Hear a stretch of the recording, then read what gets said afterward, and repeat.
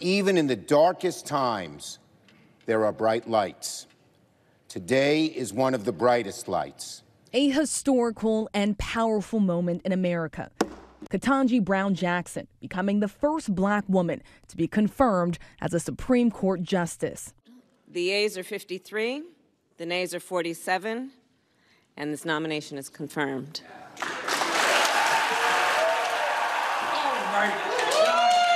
She watched the final vote at the White House, embracing President Biden, who fulfilled a campaign promise to nominate a black woman to the Supreme Court.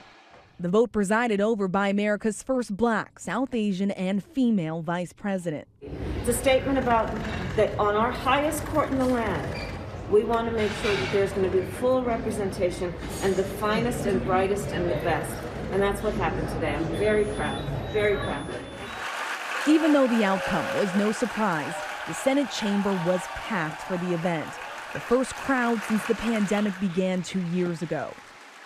And down on the floor, the moment noted by one of the 3 black male senators. I'm the father of a young black girl. I know how much it means for Judge Jackson to have navigated the double jeopardy of racism and sexism to now stand in the glory of this moment. She's going to make her mark on the court for probably decades to come, right? She's 51 years old. We could be looking at 4 decades of service on the United States Supreme Court. So it's an enormously consequential day. This nomination is confirmed. Yay! Here at the Mathematics, Civics, and Sciences Charter School in Philadelphia, students watched history unfold in front of their eyes. There's finally a black woman on the Supreme Court. It's amazing to see someone up here who looks like me and my friends, my family. Outside the classroom at this majority black school, students face a city with sky-high rates of gun violence. But moments like this give them hope. 15-year-old Kayla Waddington is a sophomore here. It was we, the Commonwealth, who had to prove the defendant guilty. I woke up super early because I was so excited for Ketanji Brown Jackson's hearing today. I also want to be a Supreme Court justice someday. Kayla and her schoolmate, 18-year-old senior Asia Moore, are members of the school's award-winning mock trial debate team. Could you introduce yourself to the court? I've really learned from mock trial how to assert my point articulately while also being respectful without getting angry, and how to speak in a manner where people will actually listen. Judge Jackson's confirmation is proof to these teens that young women of color should set their sights on the top jobs in America. Ms. Jackson is the first person on the Supreme Court that has a history in public defense. And I find that particularly intriguing because I want to be a defense attorney. Congratulations, Judge Jackson! Ketanji Brown Jackson also honed her public speaking skills as a debater at Miami Palmetto Senior High School in the Miami area, a moment she remembered in this 2017 speech at the University of Georgia.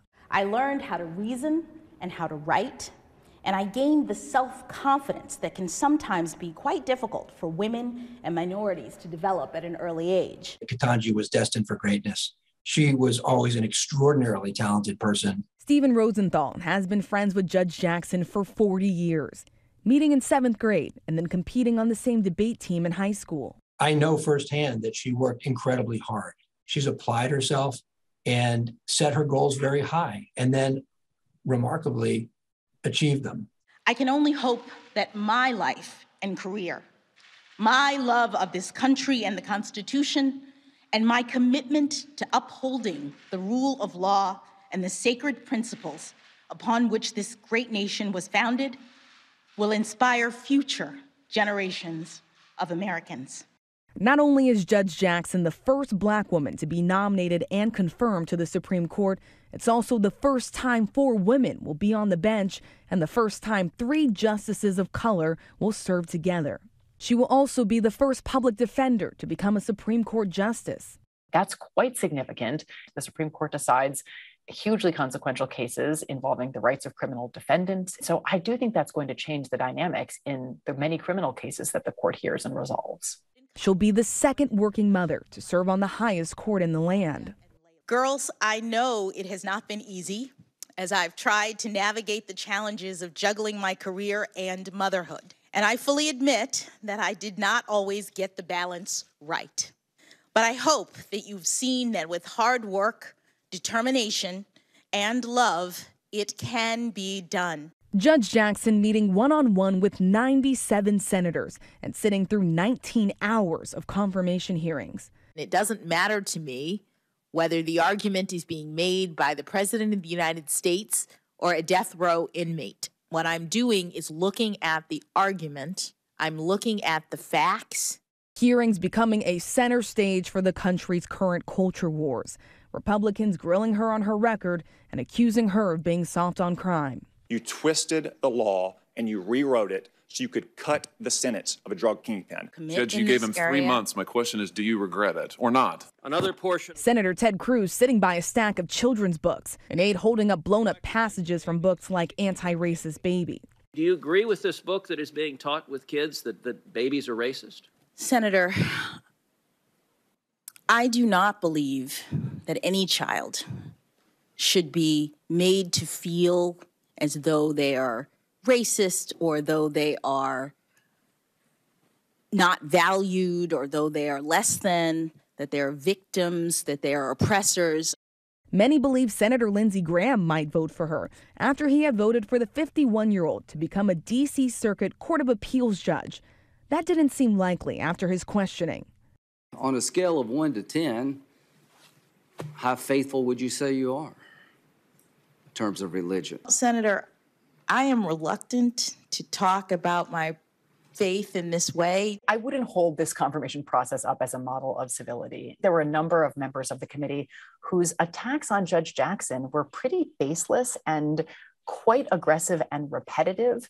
New Jersey Democratic Senator Cory Booker defending Judge Jackson. You have earned this spot. You are worthy.